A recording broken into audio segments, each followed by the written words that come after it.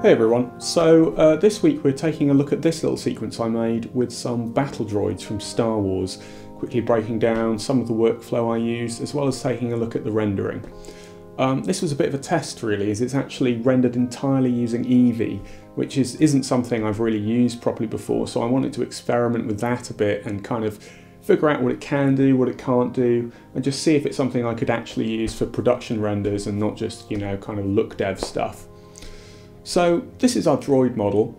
It was actually a pretty simple modelling process. I didn't have to worry too much about topology, as it's a hard surface model where all of the joints are rigid, so we don't really have any geometry that's deforming. There's nothing here that's too crazy modelling wise. I was able to block it all out just with basic shapes and then use the knife and bevel tools to just shape everything together. I only used the Boolean modifier once, and that was to do the little cutouts for the eyes. So for the panelling on the head and on the chest area, I just duplicated the geometry, separated it off into its own object, added the solidify modifier and the bevel modifier, and then I just used the knife and vertex rip tools to create the gaps between the panels. Now for the rigging, I could have broken every moving part of the model off into its own object and then parented them all separately to different bones on the rig, but that would have made things a bit too complex when it comes to managing materials. And I knew I wanted to quickly and easily be able to change the textures on this guy between a few different variations. So for that reason, I joined all of the objects into one single mesh, and then I assigned the bones to empty vertex groups when I parented the model to the armature. I just manually selected bits of the mesh and assigned them to the groups. So that way we get our nice clean mechanical joints with no deformation or distortion.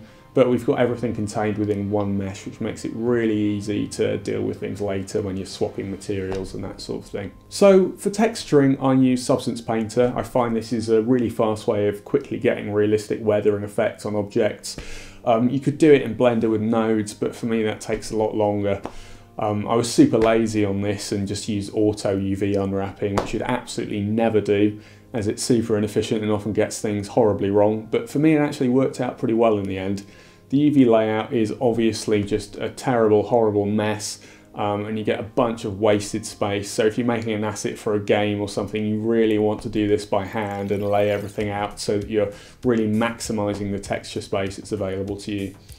I'm not too worried about any of that, as I've got a decent amount of RAM and I'm not making a game, so I could just compensate that by cranking up the resolution of the texture set in Substance. One thing you do have to worry about though is that in Substance, having all these tiny UV islands can cause some really janky effects with the procedural textures and masks, but thankfully on this one it didn't cause me too much trouble. But once again, absolutely do not do it like this. Auto unwrap is absolutely terrible, and you only want to use it when you absolutely have to. The rig was pretty simple, as really there's not a lot you can do with this guy aside from just basic limb motion. So to get the arms to hold the gun right, I parented the gun to one of the hand bones and then used a child of constraint on the opposite hand bone so that it stays connected to the gun. And then I had an IK constraint from that hand to the wrist bone so that the arm would follow suit. So when you're animating the gun, you're really animating the right hand, and then everything else just kind of follows along. It's a bit of a hacky way of doing it, but it works fine for my needs here. I did run into some issues with the IK solver on the legs, which is probably my fault, but it might just be a limitation of the IK system. The legs would sometimes snap backwards, and with the constraints set so that the joints could only rotate along certain axes, the legs would sometimes pop out of the walk cycle and sink below the ground, and I ended up having to fix this per frame in the animation by animating the pole targets around.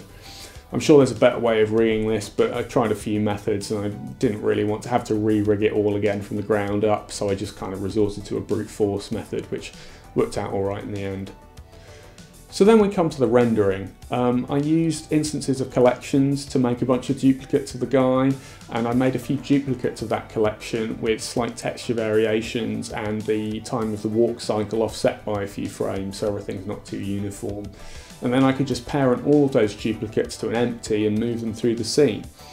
The scene I made was really simple, just a few planes and cubes and PBR textures I grabbed from the internet, and I added a bit of a displacement modifier to the floor to give the cobblestones a bit of depth, and then I used a cloud texture to make some reflective puddles on that. Like I mentioned earlier, I rendered this in Eevee, so I'll talk a little bit about that. Overall, I have to say I'm pretty impressed with it. I wanted to try out how it would perform with a lot of assets overlapping each other and with a pretty hefty amount of depth of field. And overall, I'm pleased with how it came out.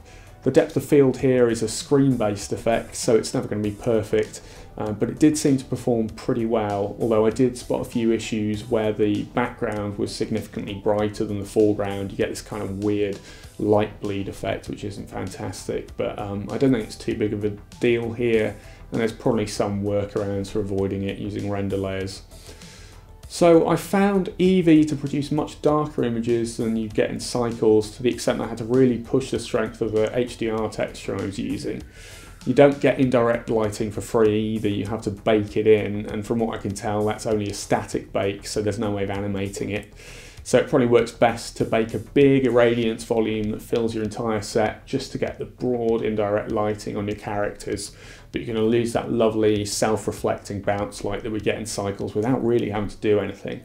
It's a really subtle difference, but I think this is what really would stop me using Eevee for VFX, where I'm integrating it with live action, along with the fact that we can't render out shadow catches with a transparent background.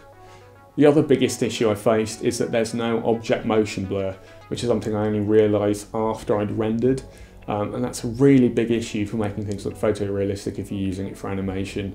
You do get motion blur for camera movements, but it looks kind of a bit janky to me and has a lot of artifacts, which is a bit of a bummer, to be honest.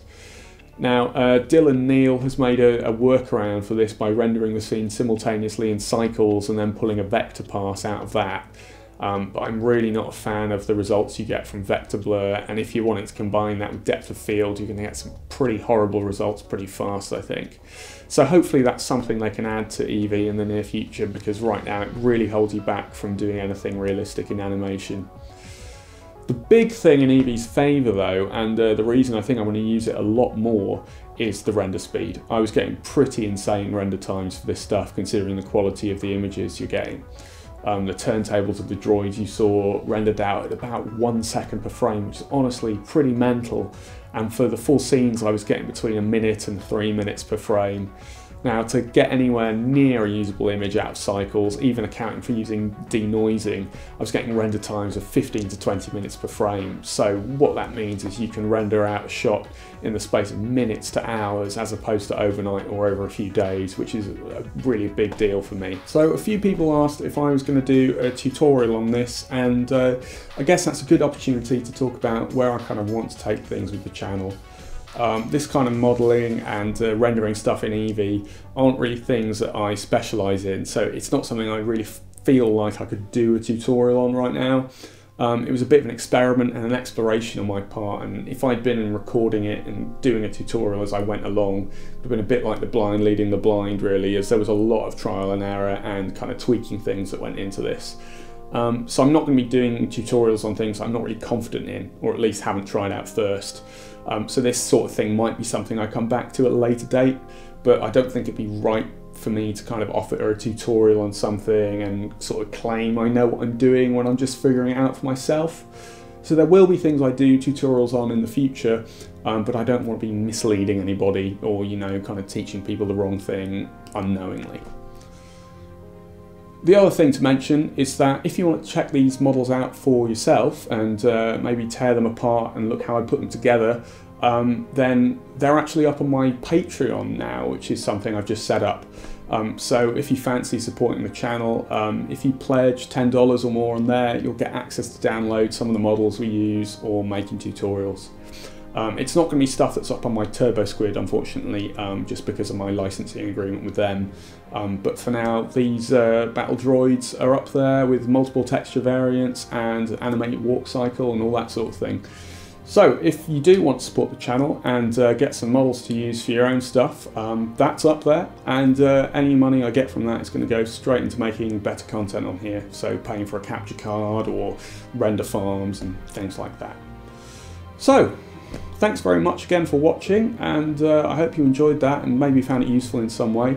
It was a lot of fun for me to try some new stuff out and get a look at what's possible with the new toys we've got to play with in Blender 2.8. So take care, keep rendering, and I'll see you in the next video.